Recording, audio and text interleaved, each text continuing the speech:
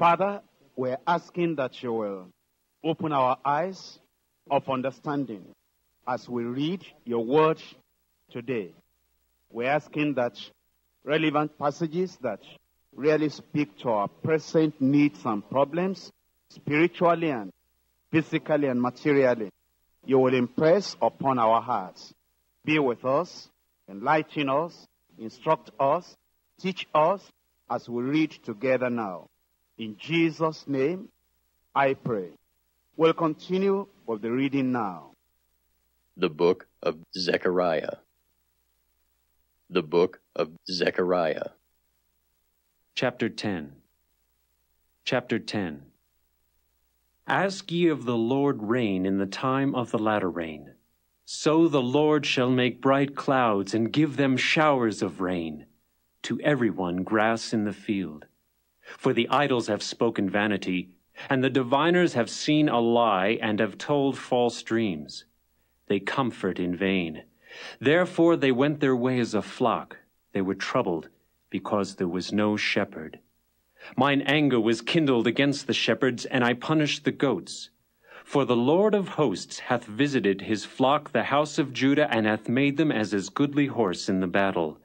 Out of him came forth the corner, out of him the nail, out of him the battle bow, out of him every oppressor together. And they shall be as mighty men, which tread down their enemies in the mire of the streets in the battle. And they shall fight, because the Lord is with them, and the riders on horses shall be confounded.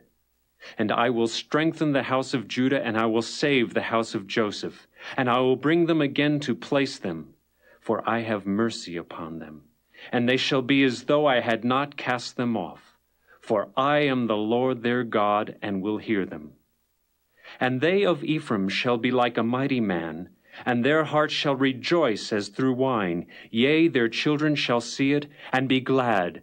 Their heart shall rejoice in the Lord. I will hiss for them and gather them, for I have redeemed them, and they shall increase as they have increased. And I will sow them among the people, and they shall remember me in far countries, and they shall live with their children and turn again. I will bring them again also out of the land of Egypt, and gather them out of Assyria. And I will bring them into the land of Gilead and Lebanon, and place shall not be found for them. And he shall pass through the sea with affliction, and shall smite the waves in the sea, and all the deeps of the river shall dry up. And the pride of Assyria shall be brought down, and the scepter of Egypt shall depart away. And I will strengthen them in the Lord, and they shall walk up and down in his name, saith the Lord. Chapter 11. Open thy doors, O Lebanon, that the fire may devour thy cedars. Howl, fir tree, for the cedar is fallen, because the mighty are spoiled. Howl, O ye oaks of Bashan, for the forest of the vintage is come down. There is a voice of the howling of the shepherds, for their glory is spoiled. A voice of the roaring of young lions, for the pride of Jordan is spoiled. Thus saith the Lord my God, feed the flock of the slaughter, whose possessors slay them, and hold themselves not guilty. And they that sell them say, Blessed be the Lord, for I am rich. And their own shepherds pity them not. For I will no more pity the inhabitants of the land, saith the Lord. But lo, I will deliver the men every one into his neighbor's hand, and into the hand of his king. And they shall smite the land, and out of their hand I will not deliver them. And I will feed the flock of slaughter, even you, O poor of the flock. And I took unto me 2 staves, the one I called Beauty, and the other I called Bands, and I fed the flock. 3 shepherds also I cut off in 1 month, and my soul loathed them, and their soul also abhorred me. Then said I will not feed you.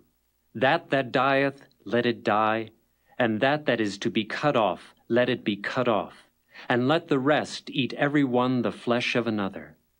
And I took my staff, even Beauty, and cut it asunder, that I might break my covenant which I had made with all the people. And it was broken in that day, and so the poor of the flock that waited upon me knew that it was the word of the Lord. And I said unto them, If ye think good, give me my price, and if not, forbear. So they weighed for my price 30 pieces of silver. And the Lord said unto me, Cast it unto the potter, a goodly price that I was prized out of them. And I took the 30 pieces of silver, and cast them to the potter in the house of the Lord.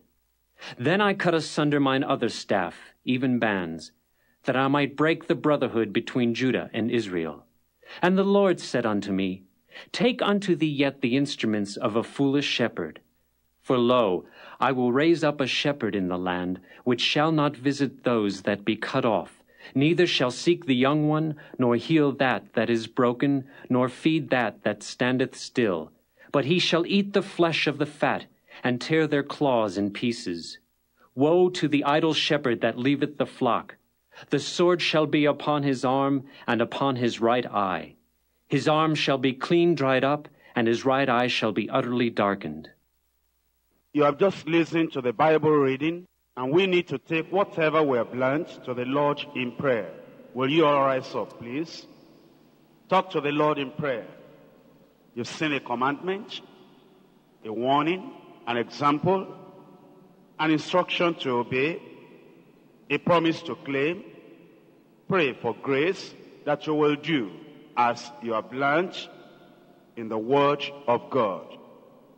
In Jesus' name we pray.